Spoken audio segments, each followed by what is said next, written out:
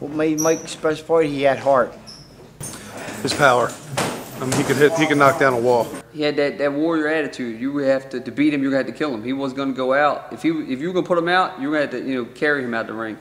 He had a killer left hook, or right hook, I should say. Left hand, was dominating. Not too many people could stand toe to toe with him. I just remember sparring him. Guy hit like a truck. I learned to get out the way. I mean, he hit like a train. Everybody knows that about him. But you just go in there and give it his all every time, no matter what.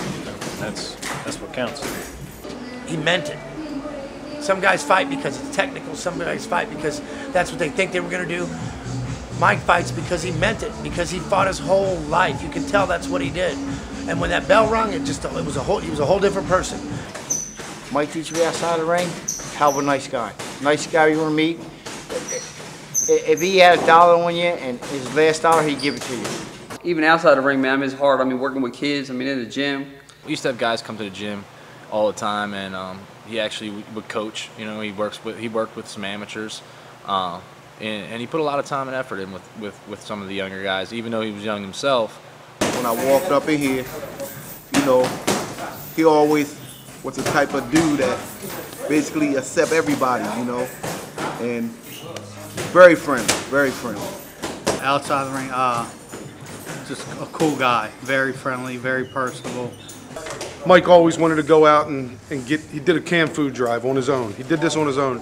He would do a canned food drive, and after the canned food drive, he'd make sure that Baptist Church, which is in his neighborhood, would get the canned foods. That's how big of a heart he had. It's kind of weird, the situation with him dying so young, man, was that he made a point to always tell you how much he loved you. Like, he always come up, I'll be in the gym, and it's like he ain't seen me in 5 years. He's gonna grab me, freaking squeezing like I'm a chiropractor, breaking all my backs, and just telling you he love you. You go back, the same thing to Moe, same thing to Jake. What I miss most about Mike? Miss Mike coming in the gym late, saying why he's late and this and that, and just him coming up hitting me all the time and teasing me and grabbing me around the head, and just miss Mike a lot.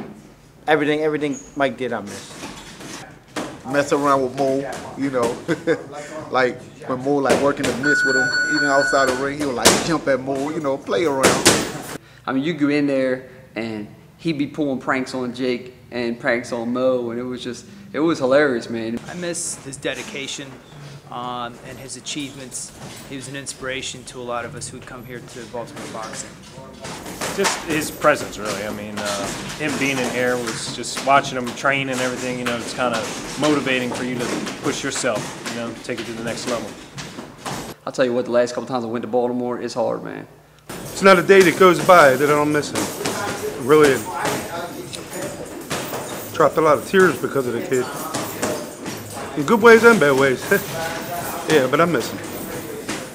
You remember Mike, his powerful knockouts. As a person, is always looking to lend a hand.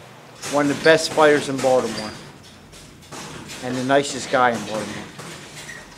Cut his right hand off for you. That's how they should remember Mike. The American dream is, anybody can, have that dream, the American dream. He came from nothing, and he was on the way to have everything, man. It was.